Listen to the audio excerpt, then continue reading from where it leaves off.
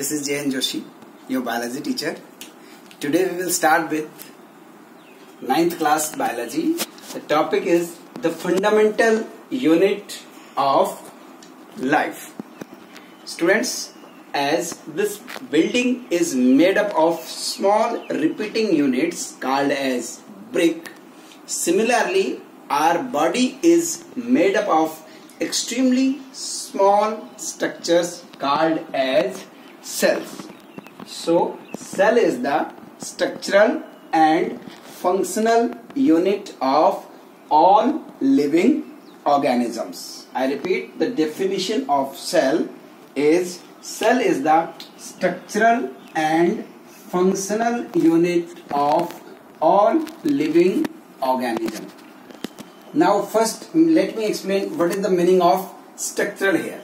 Means all living organisms are made up of cell and cell structures.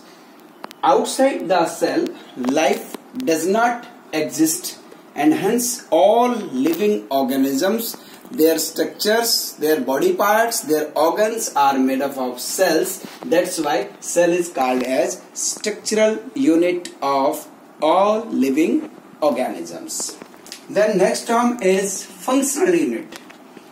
Every cell is capable of performing certain vital functions of life.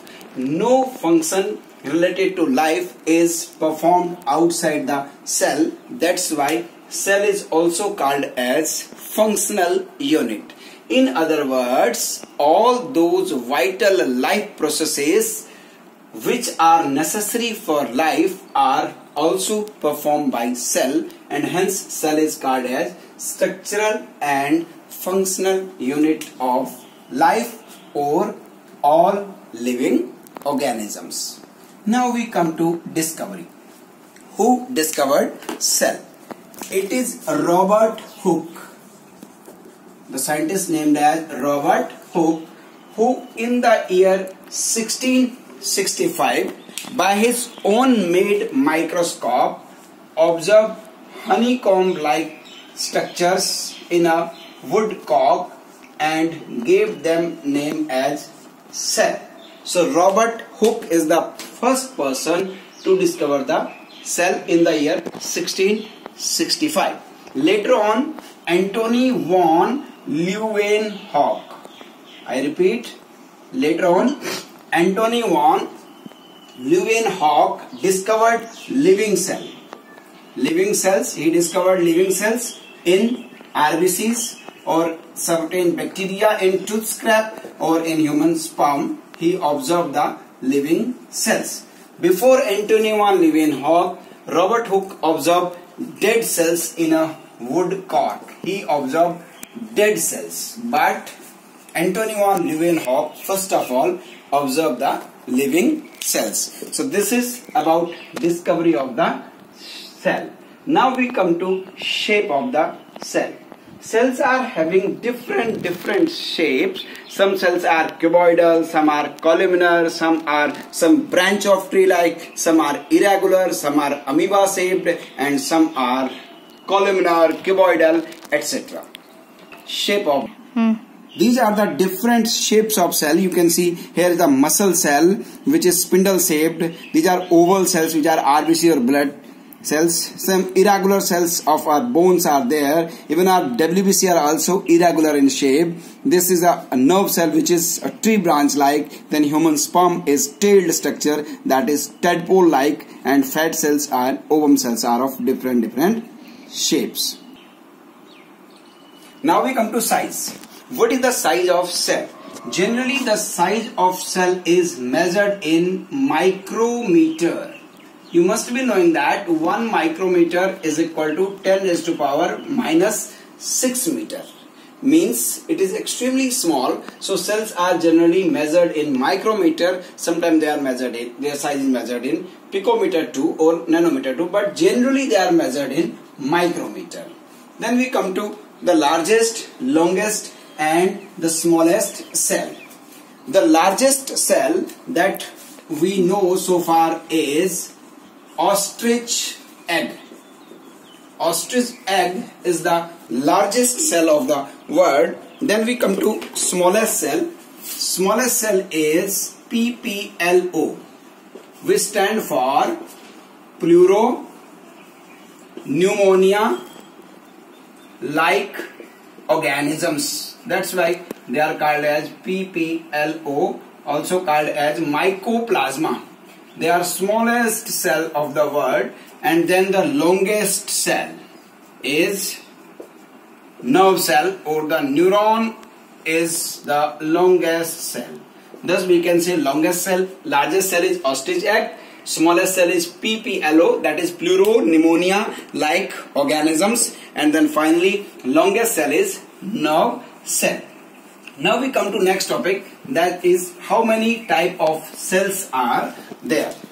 On the basis of presence or absence of well-defined nucleus, we divide cell into two types. Number one is prokaryotic cell and number two is eukaryotic cell. First one is prokaryotic cell.